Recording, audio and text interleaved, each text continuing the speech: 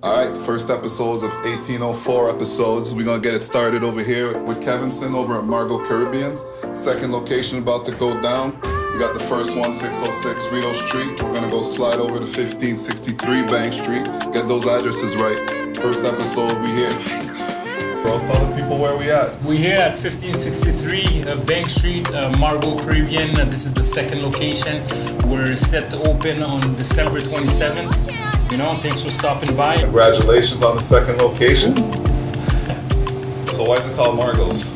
Well, I called it after mom. My mom's name is Margaret. Talk that truth. Okay, and I named it after her, you know, just to kind of like, you know, thanking her for everything, you know, she actually taught me and raised me, you know.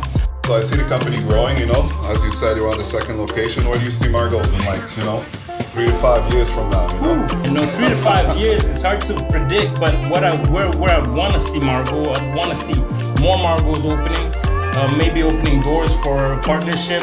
And also, I see a lot of charity as well, you know, giving back. I like to hear that. Giving back to the community and back home in Haiti. Yeah, that's where I see us.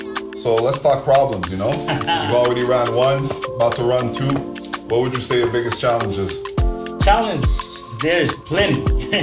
But one of the biggest one is to find somebody that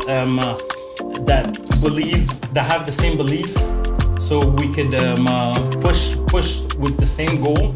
You know, it's hard to find people, hardworking people that believe in something. They're not just clocking in, you know, type of say. But like, we're always open for bright minds to connect with us. Well, as a Haitian company, as a Haitian restaurant, what does UFLF mean to you?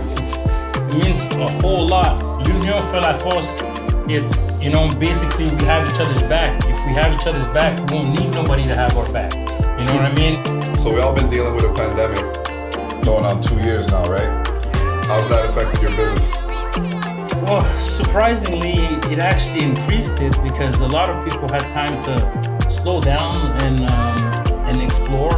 And a lot of people, I guess, wanted to try Margo, but you know, their busy schedule didn't allow them to. But now that people stayed home, people gave us a try, and that's all it takes. You only have to try Margo once. And All I know it. All I know it. I'm gonna get a plate after this interview.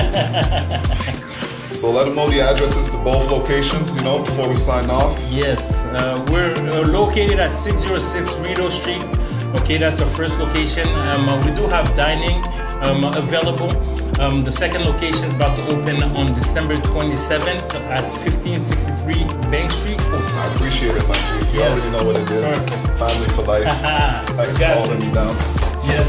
All right, homie. Cheers.